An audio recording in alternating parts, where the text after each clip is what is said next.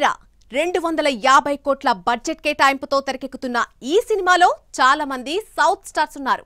వాళ్ళలో ఎవరి పుట్టినరోజు వస్తే వాళ్ళకి సంబంధించిన మోషన్ పోస్టర్ రిలీజ్ చేస్తున్నారు. దీనివల్ల సినిమాపై ఎలాంటి ఎఫెక్ట్ పడుతుంది? అది సినిమాకి లాభమా నష్టమా?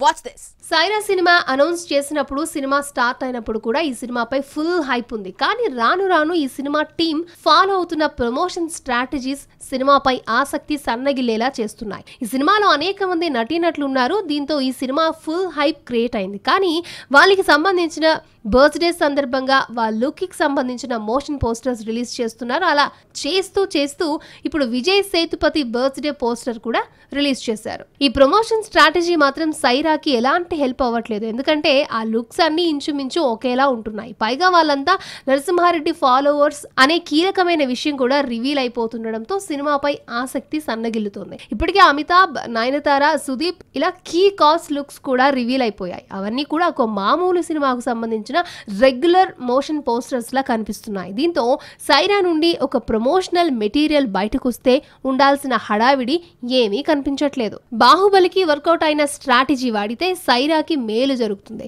సినిమా రిలీజ్ డేట్ కి నెల రోజుల ముందు నుండి ఈ ప్రమోషనల్ మెటీరియల్ వదులుతూ నిత్యం వార్తల్లో ఉంటే వచ్చే హైపే వేరు. సయ్ రా నుండి ఏ చిన్న అప్డేట్ వచ్చినా అంతా అలర్ట్ అవుతారు.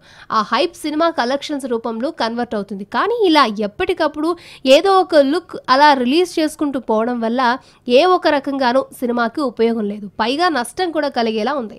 సయ్ రా టీం మేల్కొని షూటింగ్ పై ఫోకస్ చేసి 250 కోట్ల భారీ బడ్జెట్ సినిమా రేంజ్ లో పబ్లిసిటీ ప్లాన్ చేసుకుంటే మంచిది అనేది ఫ్యాన్స్ ఫీలింగ్.